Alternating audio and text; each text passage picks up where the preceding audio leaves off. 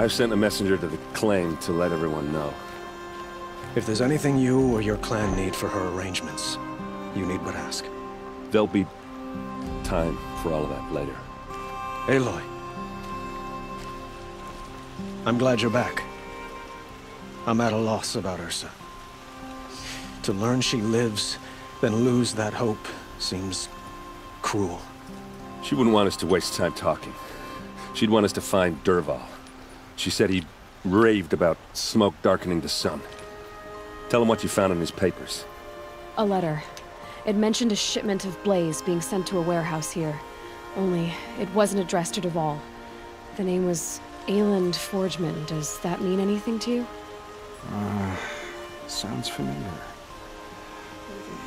Yes, a landlord. The Oseram have been buying up buildings across the city, including one under that name. Let me think. It's by the edge of the mesa, near the temple.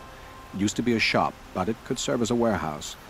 If Dervahl used the name as an alias to buy it, he might even be there now. I'll round up my men. I'll meet you there. Erend, wait. Remember that no one hates Dervahl more than your own tribe. The clans would give up much to obtain him. Take him alive?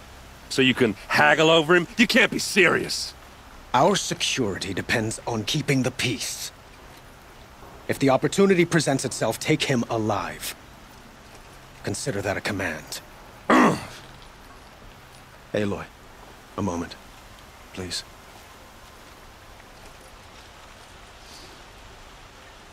When we spoke, Erend didn't wish to dwell on the details of Ursa's death. Understandable, of course. But now that they've been left to my imagination, those details are all I can think about. You were there. Did she suffer?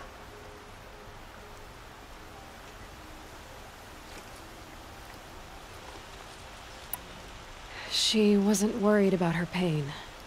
She was worried about her brother. And she was worried about you. Thank you, Aloy. I suppose I needed to know I was as much on her mind as she is on mine. Find Dervahl and bring him before me. He will answer for his crimes.